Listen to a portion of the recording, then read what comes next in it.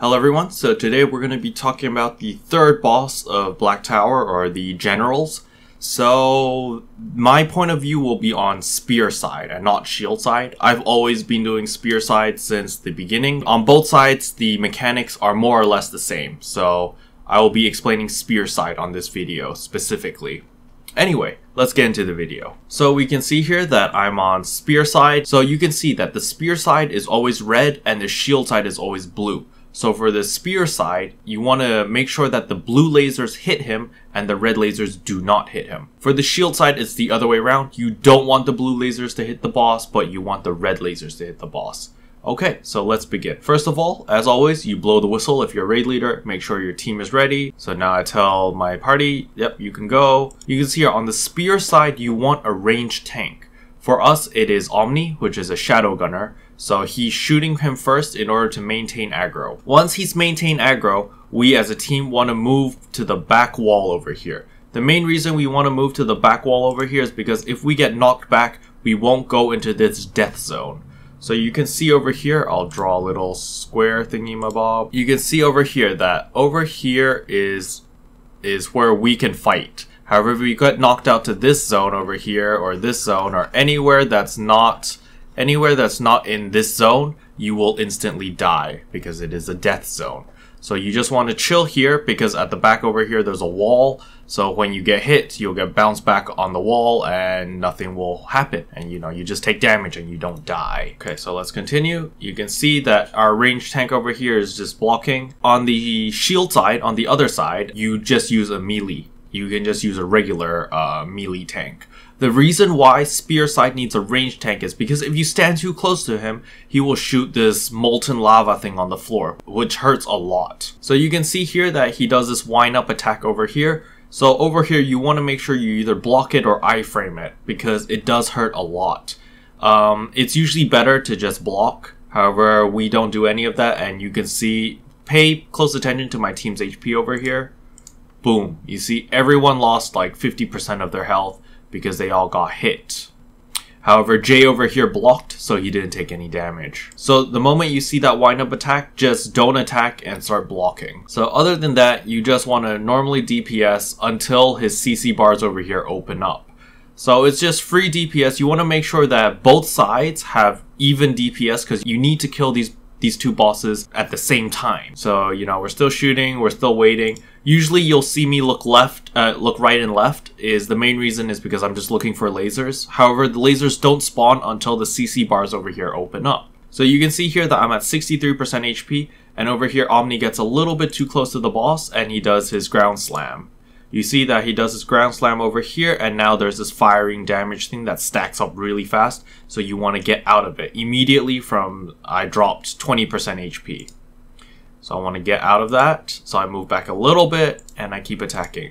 But because of this ground stomp, now Rin, our KFM, can't do any damage. He has to stand here because if he goes into melee range or within this red AoE, he is going to take a lot of damage. So you can see here General Moyun is analyzing the intruder's weakness and his CC bars are now open. Now you want to look left and right and just check what color laser is first. So you can see I'm looking left, I'm looking right, I still don't see the lasers. Okay, so I saw the red laser there. So I call out, okay, red laser is coming. So since we know that spear side does not want to be hit by the red laser and wants to get hit by the blue laser, now we need to time our stuns, make sure that we stun the boss in time, and then either a KFM or anyone with a knock-up knocks the boss into the air to avoid the red laser. So you can see here, we're timing it. You can see the red laser is coming really close now, and right here. Once the laser goes past your safety square, which is over here, once it hits around like here, usually that's when we pull off our stun. On a visual representation, it's like right here, where the laser is right now. You see this area right here? Once it's here, you want to stun. Usually on spear side, we would call stun now, or we'll say 3, 2, 1 stun, or something like that. Depending on how fast your team's reaction is.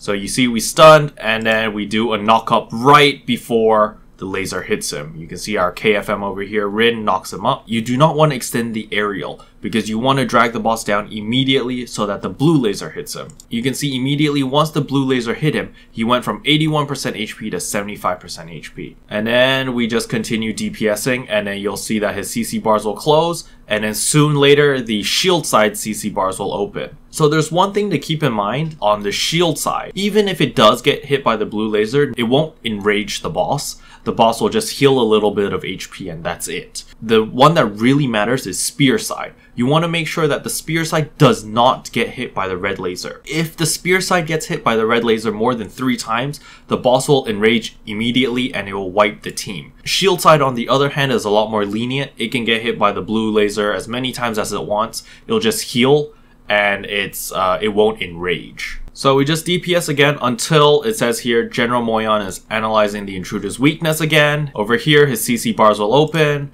Again, I want to look left and right just to see what color laser is coming first. And I can see, oh, a blue laser is coming. So we want him to get hit by the blue laser. So the way I time it is once the blue laser hits about here, it's like this close to me, I will do my stun.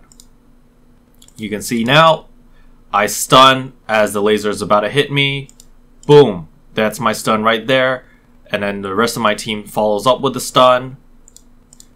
And then Rin over here, it needs to do a knock up. So you can see here that Rin did his knock up a little bit late. Thus it says here General Moyun is fully charged. So this is 1 stack. If he gets 3 stacks, he will instantly wipe the entire team. But since we have a lot of damage, it doesn't really matter. That we can just keep continuing DPSing and being on our way. So here again, it says General Moyun is analyzing the intruder's weakness. The boss is at 14%, shield side is still on 25%. So you see a red laser coming. Again, we want to knock him over the red laser and let the blue laser hit him. So you can see here, the laser is just got past our safety zone. We immediately stun, and then we do the perfect knock up, and we want him to land down so that the blue laser will hit him now. And boom, there we go.